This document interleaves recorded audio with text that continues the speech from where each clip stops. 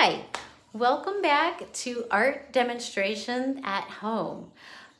This is my second video for doing an art demonstration that you can follow along or just watch and then go ahead and do your own assignment, just like we were in art class. I give you a demonstration, you watch it, and then you do your own thing.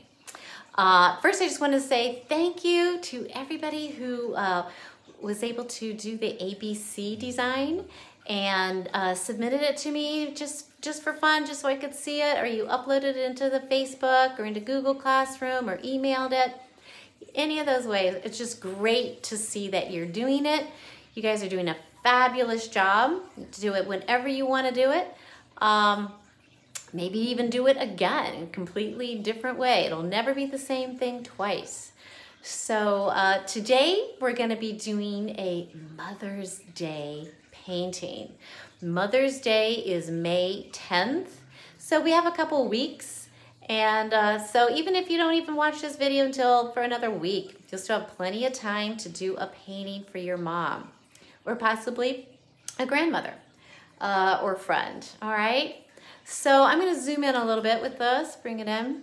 So this is a painting done in acrylic paint, done with done with acrylic paint and outlined with black. And it's kind of done in the style of like Vincent van Gogh. So a lot of little short brush strokes and brush strokes over the top of my background here, and little brush strokes into my my table. That's just a style I just was playing with. Yours can be completely different.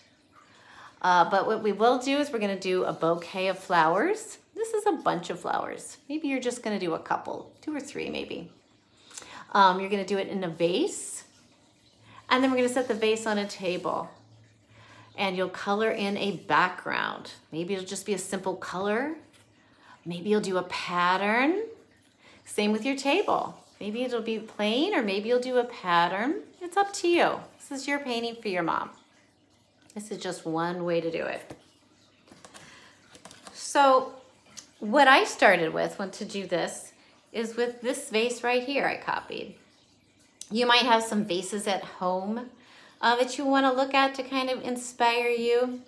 But you don't have to go exactly with what you find. Notice that this vase is very tall, and I really didn't have that much room in my painting. I didn't want this tall of a vase. So I kind of like cut it off and made it shorter. So you might need to do that too for one of your vases. Also, this is quite red, which I love, but I added in a lot more colors over top of it. So by the time I was done, you can see it's not quite as red. I am showing a darker side, a little shadow side, and little highlights. Brighter side, just like on my table, little highlights and darker side. So if you might want to do a light and dark side, just to show light and shadow, but you don't have to. So I started with this, but I made it a little shorter. You'll notice also this is more narrow. I made mine a little bit wider, just to kind of take up some space back there. So you can see how much I changed it. I used these silk flowers.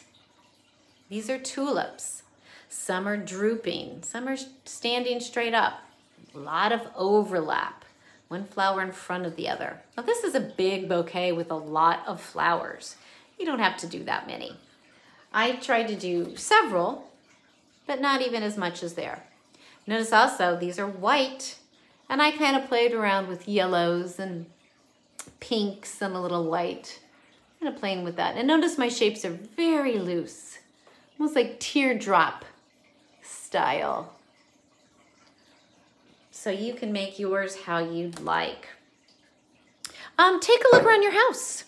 See if you've got some vases to kind of inspire you. This is a beautiful shape. It's clear, but it's a beautiful, nice curved shape. So that would be kind of fun to do. But you don't have to do it clear. You can make it whatever color you want. Maybe your mom's favorite color. Maybe it's a nice big blue vase or something. Maybe you don't want to do a vase. Maybe more of a pot. This is a little pot, and it's got a little design on it. So you could do a design on your pot. So there's several different things that you can do. I used, for reference too, these are tulips. They are not real, also silk. And notice that these are what's called variegated. It has a white and a pink. And then the leaves. So maybe you have something like that at home. You can always go on the internet and pull out pictures of flowers that can inspire you to do. All right, so let's look at some example drawings that I have and get you started. So I'm going to turn this around, get it down to my drawing table here. There we go. Whoops, maybe too much.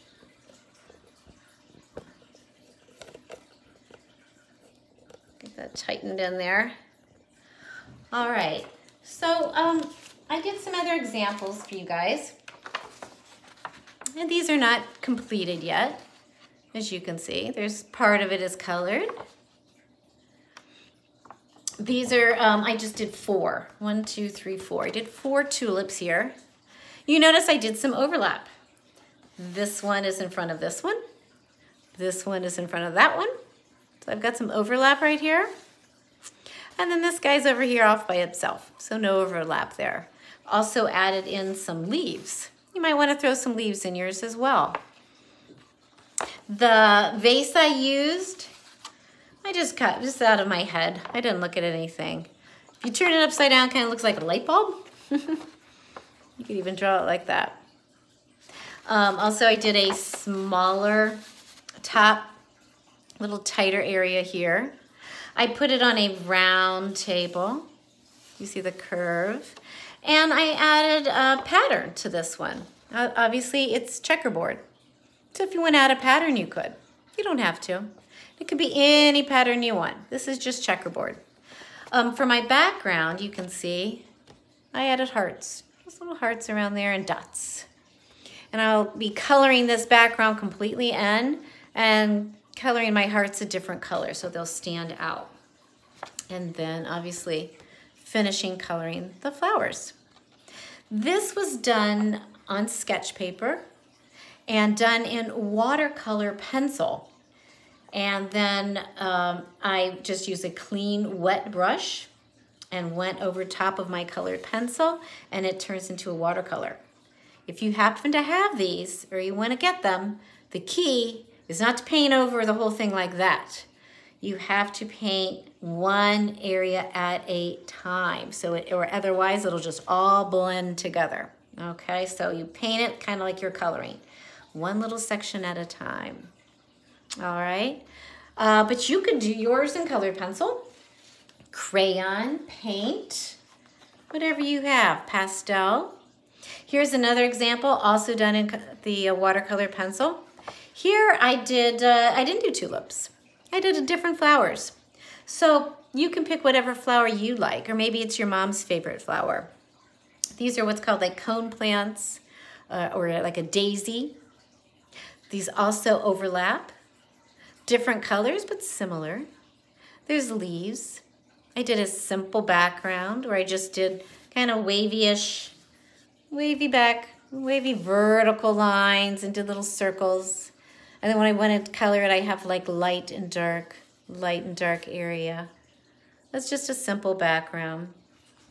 My vase is just a simple shaped vase, but then I added pattern to it.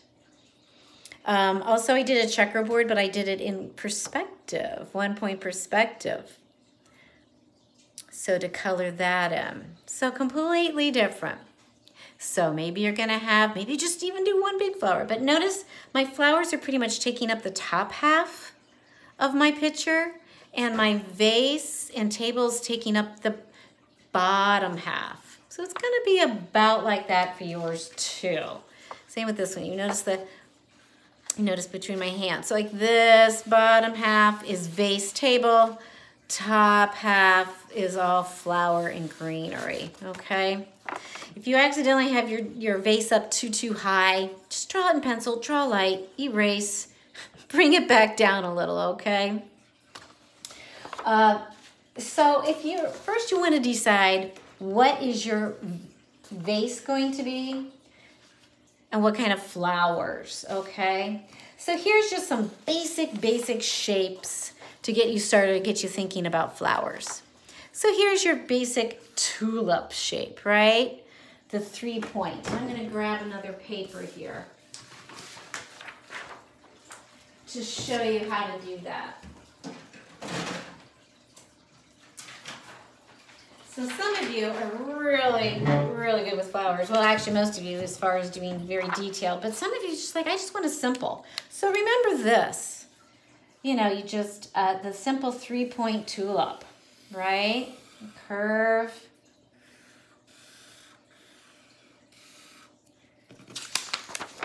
These make great tulips, just a simple 3 points.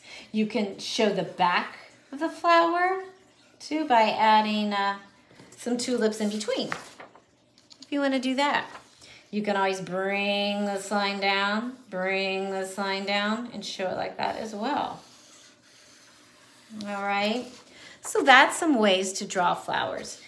These tulips, daisies, they all have a pretty straight, a strong stem to them. Another flower design you might want to do is like a big old daisy. Draw a circle. Don't forget to add in all the fun little dots and seeds inside here. And then kind of like teardrop petals. These I'm just showing real big, a simple one just so you can see. But remember, we're going to try to do ours in a pot or a vase sitting on a table. This is just showing us so you can see up close. So kind of a teardrop shaped flower. Here is similar, but this type where you have a smaller center with the dots on the inside there, get the seeds. A smaller center and thinner petals, but more of them. That's another way, okay? I know a lot of people love to draw flowers like this. You've got your center. You can go ahead and you can do your, kind of like a sunflower. Think about a sunflower. That's kind of more like the shape of what this one is. And then you do your pointy and curved petals all the way around. And then you draw petals in between them. And you can keep building that out. This is a nice shape though. Then you could go ahead and add your little lines here. And those make beautiful flowers as well. So those are some ideas. Maybe your bouquet of flowers has different flowers in there. Instead of just tulips, maybe there's some tulips and a daisy. You could do a mix of flowers too. So we're gonna look at this real quick, and I'm gonna let you get started. Here is an example where we have just 3 flowers, okay? But there's some interesting overlap. This one is in front of this one. And then this one does not have any overlap. But it's kind of nice to overlap your flowers just for interest. Also the stems. This is the one in front. But I also have stems being overlapped. It means one stem is in front of the other. And here you can see this was done with a pot as opposed to a vase. So maybe you want to do a pot. To do the I did a curved table. Here is a straight across table. Go edge to edge, okay? We're using the whole paper to draw our vase, our table, and our background. And don't be afraid, it's okay to have some flowers and leaves actually come off the paper, okay? So to do this one, and to get started, you want to kind of keep things in the center. And if you want to even draw a light with your pencil, a little center line, just to kind of help you keep your vase, your pot in the center, okay? To do a curved table, I'm gonna show you that in a minute, how to match it up. But to how I started this pot, is you notice almost halfway, almost halfway. So I drew a curved line in the center. And then right underneath, following along with that same curved line, I did one underneath it. Just for my pot. I'm doing a big pot with a big lid or lip on the side here. And then I'm gonna pick, give yourself, I've got about 2 fingers worth here. From the bottom of my pot to the paper, depending on your paper size. This is a 9 by 12 sketch paper. But I've got about two fingers here. Come straight down, and I did a curved happy line that matched right underneath. So 1, 2, 3. And then what I'm gonna do is I connect. So I connect the side and made the side.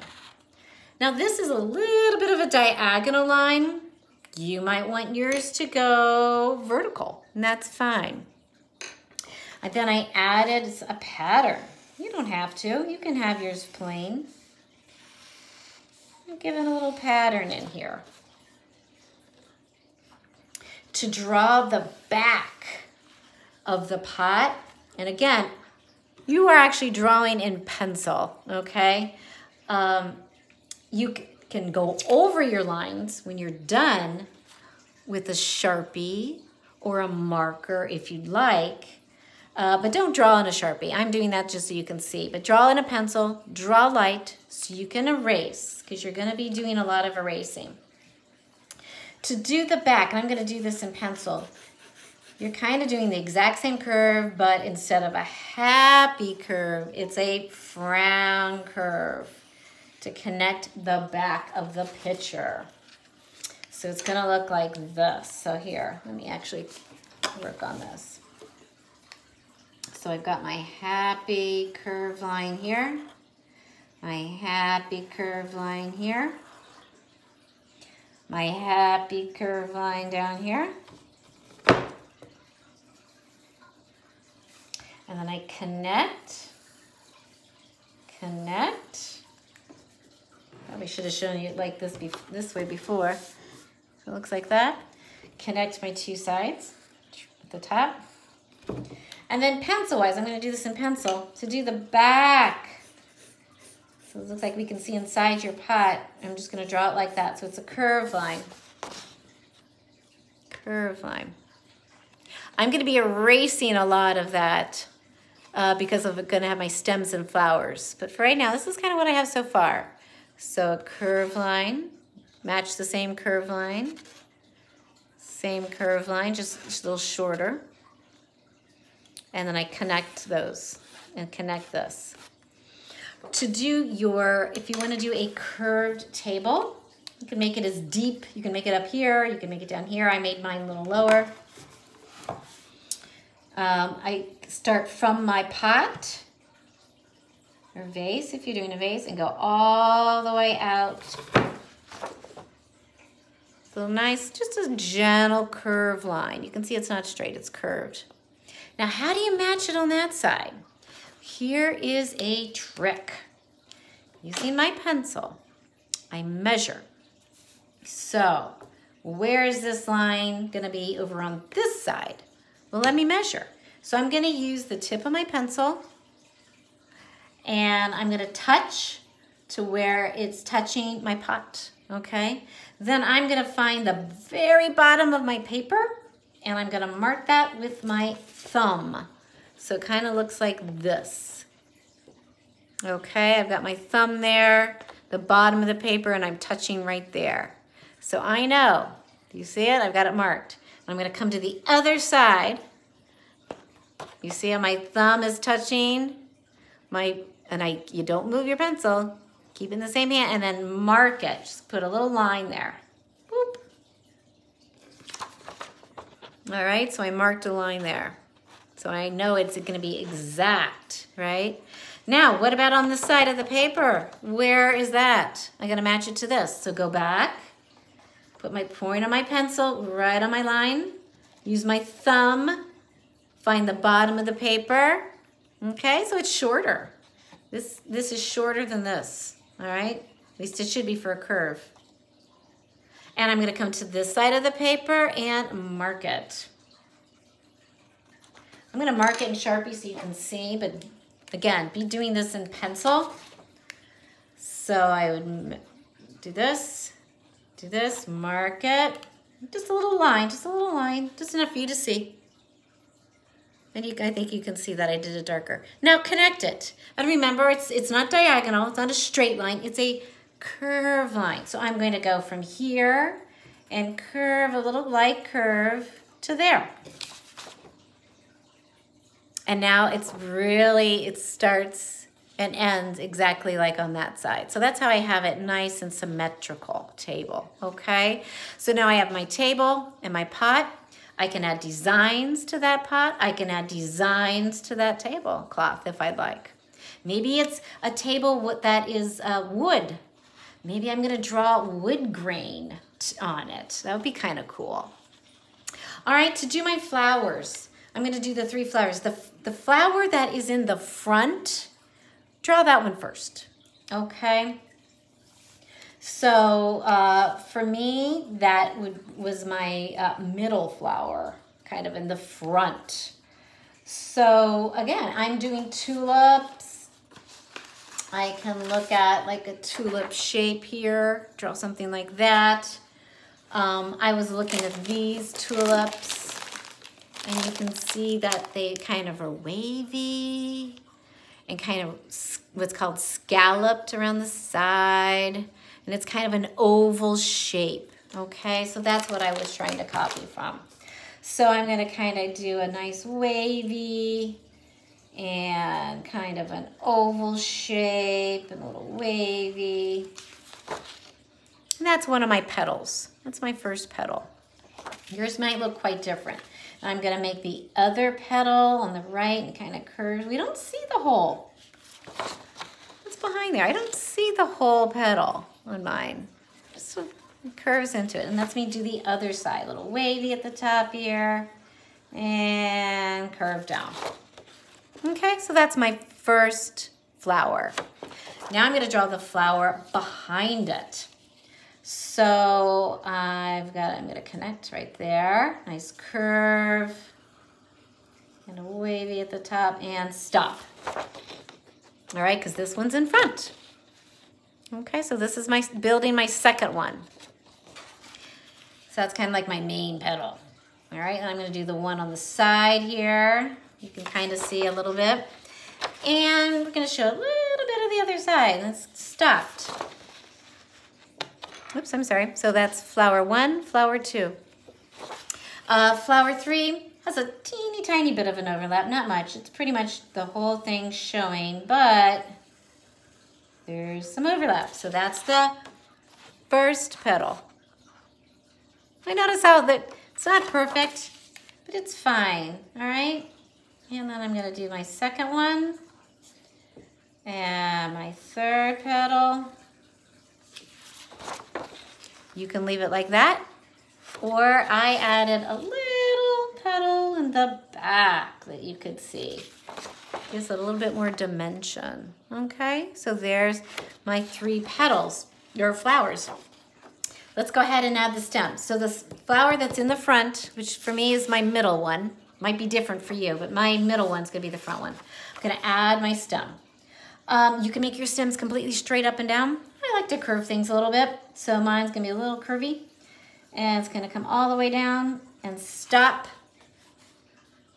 Can't see anymore. This is the back of my pot. This is the front, so it's gotta stop. I'm gonna draw the line next to it, and that's gonna be the other side of my stem. So that's flower 1. Flower 2 doesn't have overlap. I'm gonna let this guy all the way down like this. One side of the stem and the other side of the stem. And again, I like curves. Maybe you want yours straight, that's fine. This guy right here, completely behind the other 2. So watch. Start, stop, start, stop, start, stop. So wherever it's going behind the other flower, you have to stop. Let's do the other side of that stem and same thing. Okay. Let's go ahead don't draw the back of the pot yet. It's in pencil, but I haven't committed to it yet. So let's add some leaves first. And again, I like wavy things, so, and then maybe show the inside of that leaf. And this leaf is really a big leaf, and it's gonna be coming from back there. And then I'm gonna throw in a little leaf that's gonna kinda flop down, because sometimes these leaves tend to do that. So now I want to draw the back of the pot, but I want to make sure I don't want to draw all the way through, because my flower stems and my leaves are in the front. The back of the pot, it only shows where there's no leaf or no stem, okay? So I'm gonna go start at the edge, stop at the leaf. I got leaf, leaf, leaf, stem. But here's some empty space for my back of my pot, draw it there. I've got a stem, I have stem, and then from this stem to the edge, I have my pot. All right, so if you have your pencil line drawn through your stems, you're gonna need to erase that, okay? I'm just gonna draw in some lines here so you can really see the back or the interior part of my pot, so you can see where is their pot and where is there a stem or leaf. Okay, so you can see that. And so this is good to go. I have my flowers, I've done a little overlap, I've thrown in some leaves, I have a pot, again, a pot or a vase, and a table. So the final part of your drawing would be making a decision if you want to add a pattern. You don't have to, it could just be color. Do you want a pattern on your tablecloth? Maybe. So get that drawn in. And do you need a pattern or anything for the background? Draw that in. Once you've established all that, either go over it with the black Sharpie, or you can go over it with a marker or a crayon. It doesn't necessarily have to be black either. Possibly you don't want to outline it at all, and just have it in pencil and then color it how you'd like to do it, either with painting or crayon or colored pencil. You can always add in black Sharpie later if you decide that it needs to be more defined, okay? So that's kind of artist choice for that.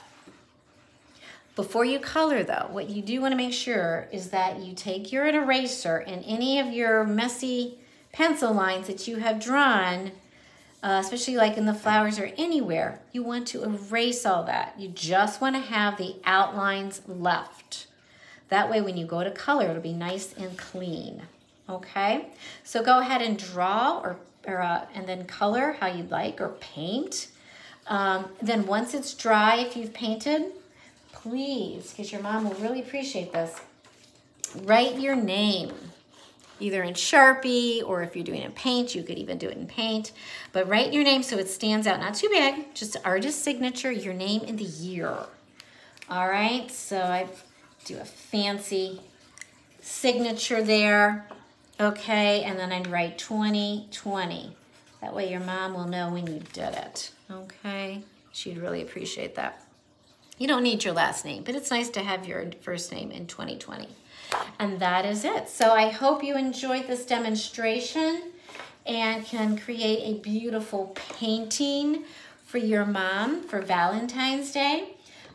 You can also even do these as cards if you'd like. Make a card or a matching card to go with it. All right, well, thank you so much for watching. I hope you have fun, and I'll see you next time. Bye-bye.